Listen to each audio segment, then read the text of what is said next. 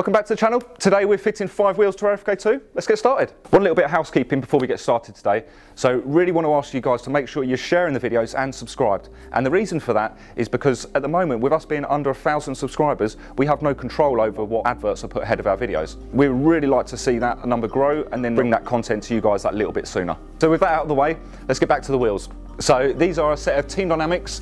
These are 19 by 8.5 inch and they're ET45. So these have also been wrapped in the Toyo R888R tyres. It's a previously used set. This was on our first FK2 demo car. So we know what we're going to get with these. They're going to be a nice flush fit straight down the side of the arch. So we'll end up taking the spacers off of this car and just going with a direct bolt-on wheel. The second half of the job will be fitting the 5th wheel to the car. Now that'll be the driver's steering wheel. We're going to be replacing the worn-out FK2 shiny steering wheel here with one of our very own retrimmed wheels.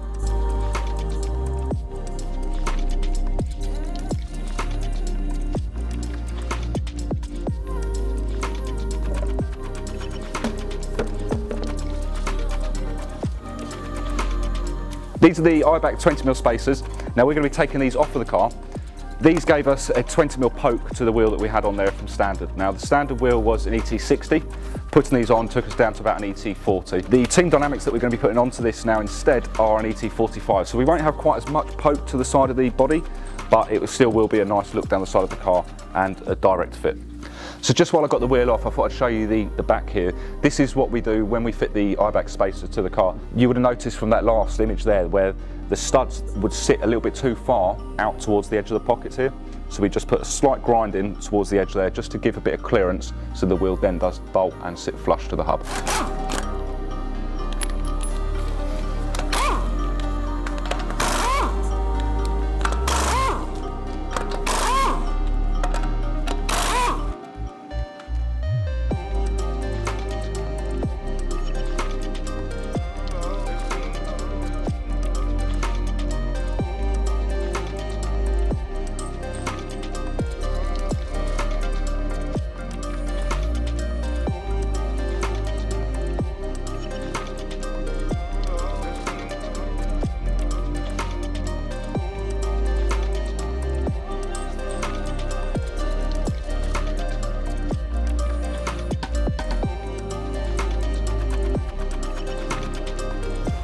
Quick check of the pressures and we'll move on to the interior.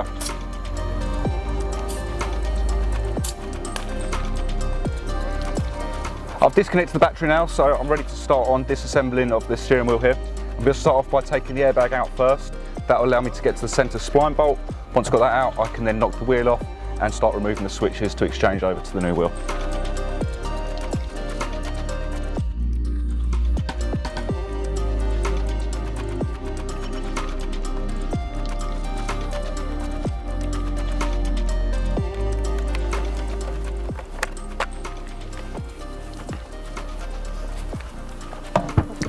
Now I've got the wheel off, I'm going to take it over to the bench and start stripping out the switches and some of the trims around here.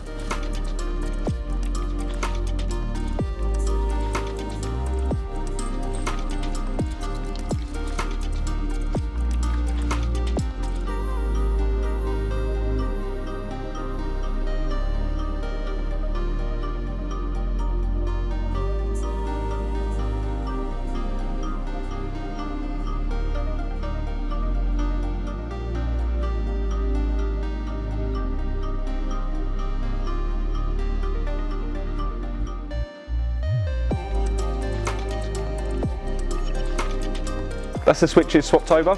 Let's get it back in the car.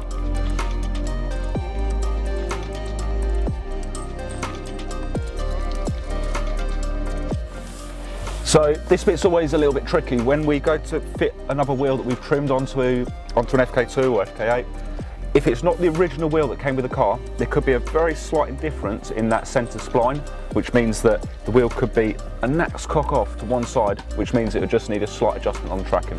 We also advise doing so when we fit a wheel, and I'll put this onto the alignment ramp and do that next. Just before I refit the airbag, there's one other thing that I'd advise replacing at this point. So it's the 2 retaining screws which hold the airbag into place. They come fitted with Loctite already, so they tend to be a one-time use. We would then, obviously as a safety restraint unit, we would do away with these and replace these with new bolts each time.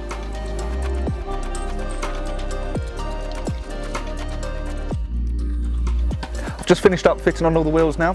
So this wheel here particularly, I've been waiting to trim a wheel like this for quite some time. It's got the smooth nappa leather on top with the perforated leather on sides. Now I feel that's like a really good everyday sort of wheel. There's no suede on there which is going to get blocked up with dead skin if it's not cleaned regularly. But remember, we can trim these wheels to any spec you like. If you go over to the website, then you can see that we can do a top suede, bottom suede, side suede, with or without a centre band, different colour stitching. So we have many options, but this is one that I preferred for a car that I'm going to be using day to day. And remember, if you like the video and you want to see more of the content like this from us, hit the share and subscribe buttons, and we'll look forward to seeing you on the next one.